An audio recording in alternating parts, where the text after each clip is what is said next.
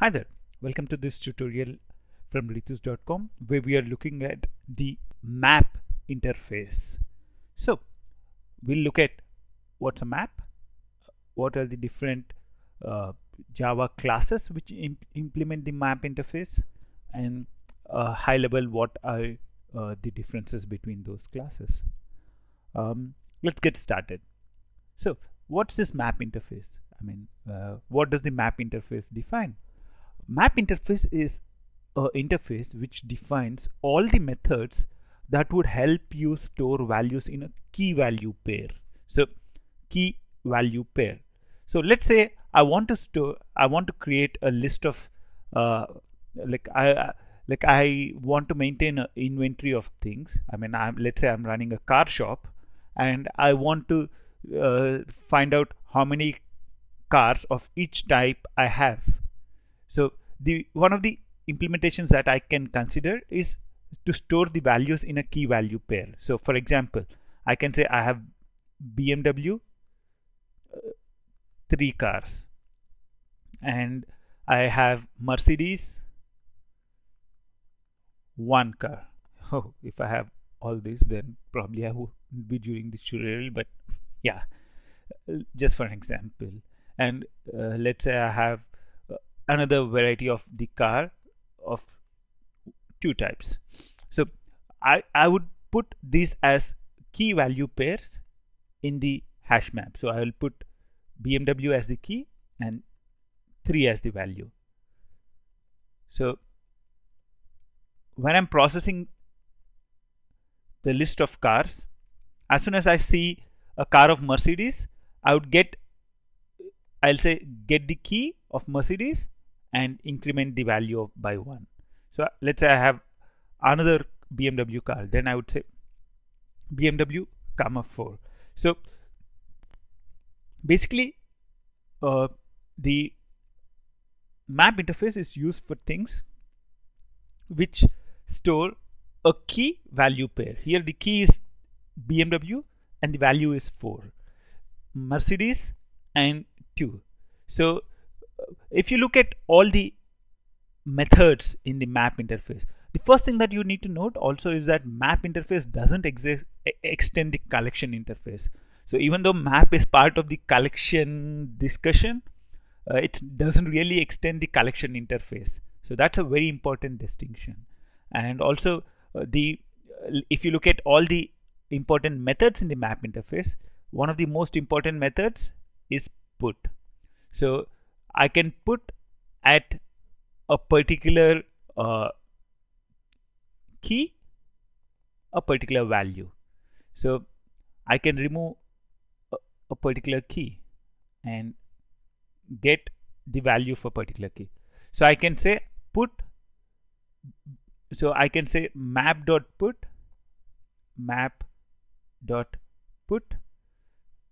Mercedes, 2, or I can say, so this would put a key Mercedes with value 2, or I can say map.remove Mercedes. So this would remove Mercedes from the list. And so this is put, this is remove, and the other one I can do is map.get Mercedes. It would return the number of Mercedes cars that are present, and earlier we had 5. So if we looked at here, we put 2. So if I do a map.get Mercedes, it would return back a value 2. So you'd see that all the methods which are present in here are to do with a key value pair. So I can put for a particular key a particular value, or I can get the value of a particular key, or remove a particular key. So it removes that particular key and value pair from the list.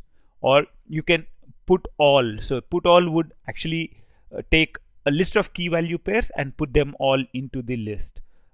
Also, clear is a standard method in most of the collection interfaces. It would remove all the values, key value pairs from the interface. The other important method is the key set. Key set, when I do the key set method call, it would return all the keys in the form of a set. So for example, if I did in the previous example, that we had BMW, Mercedes, and 2. If I do a key set on this particular thing, then I would get BMW, Mercedes, and another. So that's basically what I would get back. So I would get the unique keys that are present inside the particular thing. And also there are other methods. Equals and hash code are the standard methods in Java classes. So that's standard. And also you can get the size of the map and also check whether it's empty. These are also standard collection methods. Contains key checks whether a particular key is existing on there. So for example, if I do a map.contains key Mercedes here, it would return back true. But if I do a map.contains key let's say Maruti, then I would get back a value false. And contains value checks for the value. So contains value 3 would return false. Contains value 4 would return me a value true. So those are the important methods which are present in the map interface. So we looked at the important methods which are present in the map interface. If you want to simply remember generically, a map is for key values pairs. So it provides all methods to put a key value pair. So it would be map.put key comma value, and it would have all the methods to retrieve values based on the key. So it would have get a value based on the key, remove a particular key, and also add all a list of key value pairs or a map of key value pairs.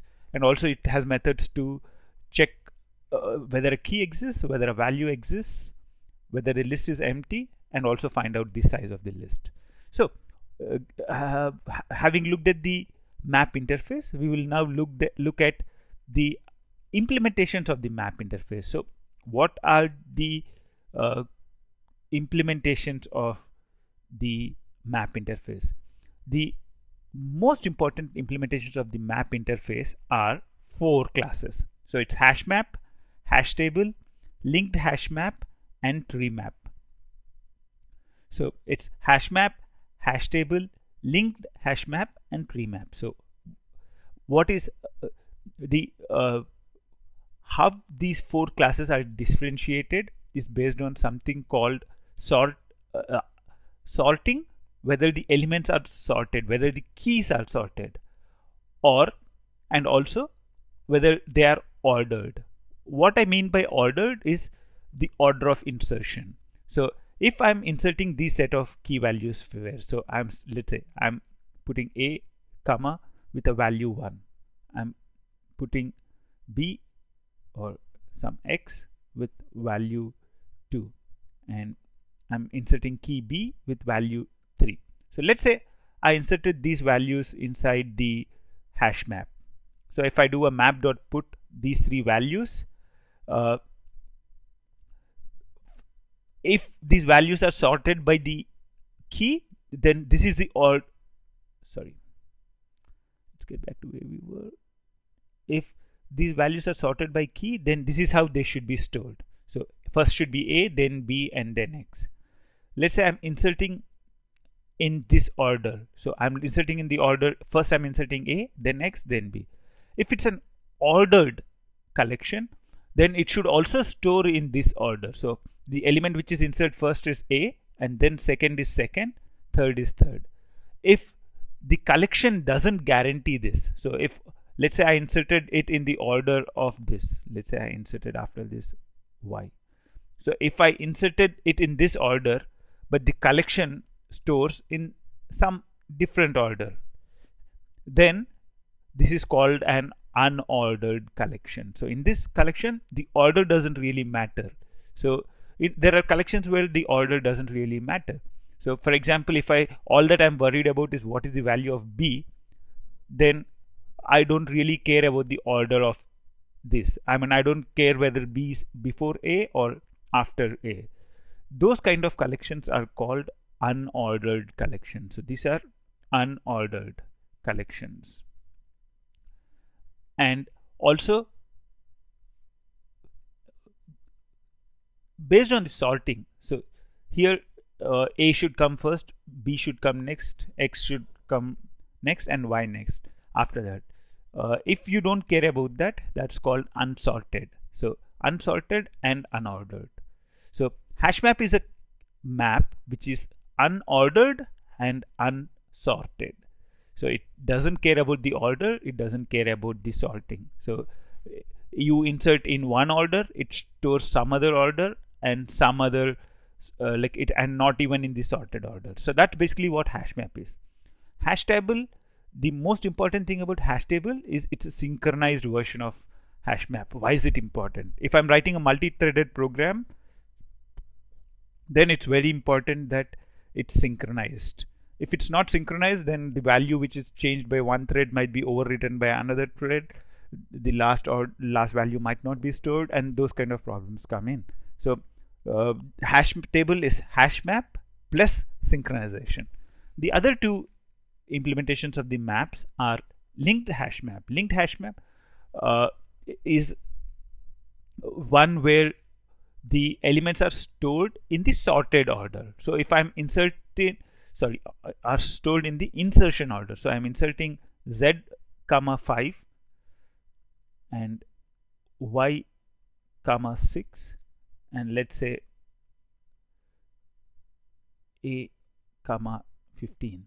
So the elements would be stored exactly in this order. So first Z would be stored, then Y, and then A. However, those are not sorted. So actually A should come first, Y next, and Z next if it's sorted. But linked HashMap stores it in the order of insertion. So its insertion order is maintained, but it's the most important thing is it's also not sorted. So only the insertion order is maintained, not sorted order. The other important thing about any linked thing, I mean, anywhere you see a word linked, it means the elements are linked towards linked with a forward link and a backward link. And whenever there are links, insertion and deletion are very in this particular thing, insertion and deletion are slow, but the iteration of elements is faster. The other type of map is a tree map. The tree map is actually sorted. So if I insert Z, Y, and A, then the order in which they would be stored are first A, it's sorted in the order of keys. So what would happen is it would be stored in this order. So A first, Y next, Z next. So that's a tree map. In tree map, the elements are stored in the sorted order of the keys. So the insertion order is not maintained. So those are the those are the 4 important implementations of maps. So if you want to remember easily, then you can remember this way. A tree map maintains sorted order. So it maintains elements in the order of sorting. So A, Y, Z. A linked hash map maintains it in the order of insertion. So if it's inserted in this order, then it would maintain Z, Y, and A. A hash map neither maintains a sorted order nor maintains the insertion order. So it just stores it in some random order which is decided by the algorithm. So there you go. Those are the important things about the map interface, and those are the important classes inside the map interface. Until next time, bye. If you like this video, show it by clicking like or commenting or sharing this video. We are creating more videos on varied range of topics as we speak. Subscribe to stay updated. Thanks for watching. Until next time, bye.